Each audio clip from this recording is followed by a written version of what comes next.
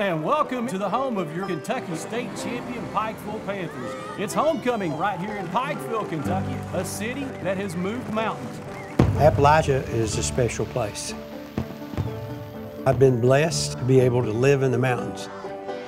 These people take pride in the culture and the great work ethic. They're faith-based, believe in family. That's what home's all about. I'm a third-generation coal miner. CSX regular low coal, 0.27 low coal. My grandfather and dad both worked in the coal mines. It was like being in a whole other world, like nothing else I've ever seen. Working underground is probably one of the best experiences I ever had. Went to work just like any other day, and at the end of the shift, boss took us one by one into his office and said, "Don't need you anymore." Lost a job I'd worked at for almost 7 years.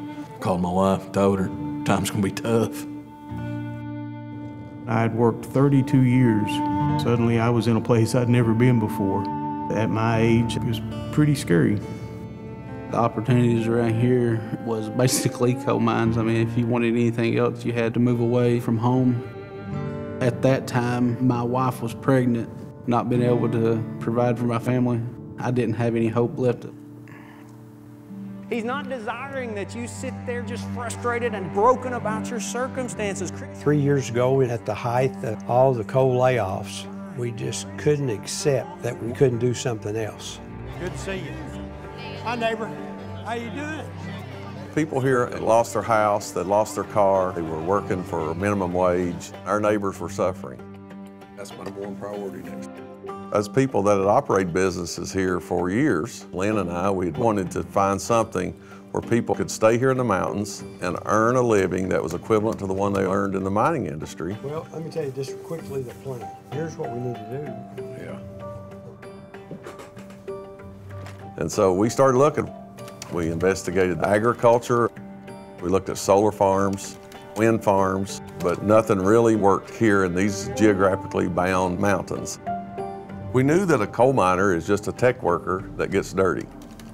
And so our big moment came when we learned about coding. We thought, hey, this might work.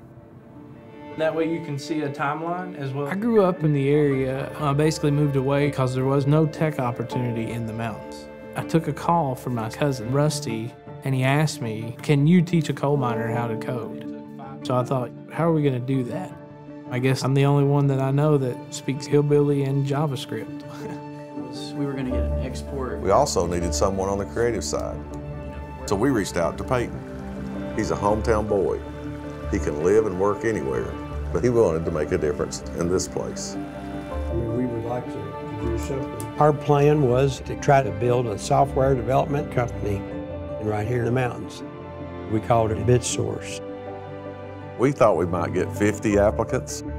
We received 950 applications for just 10 positions. When I got the job, didn't know anything about computers, didn't have an idea whether I'd be able to do it or not. Here I was trying to teach them something that they knew nothing about. It's not fair to just give some people some false hope if we can't follow through and make this work. All the naysayers kept saying, well, you can't train coal miners to be able to code. But hey, these guys have been working around tech their whole lives, and they're tough as nails. We can do this. In the beginning, I started to teach them all the basics and how you talk with a computer. Then we use YouTube to fill in the rest. In this lesson, we're going to take a look at what does the source code all of the places in Drupal core, the code that makes up the format. We just started and kept our heads down and worked every day to get better. Let me show you where I'm at. I started to get excited that they were able to work through problems and complete projects. Click yes. Good. Well, before we knew it, these guys were talking in code. I get a 403 forbidden back.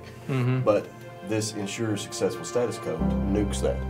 And now they're making websites, web tools, apps, and we're starting to get clients across the country. Our session cookies expired. As we continue to improve our skills, opportunities are coming our way. Still, we've got a lot of mountains to climb here. I'm very proud that I've been able to learn something that I can pass down to my son, and hopefully he'll want to do it whenever he gets older. What I'm hoping is that these original 10 could be the ones that help train another 10 or another 20 or another 100.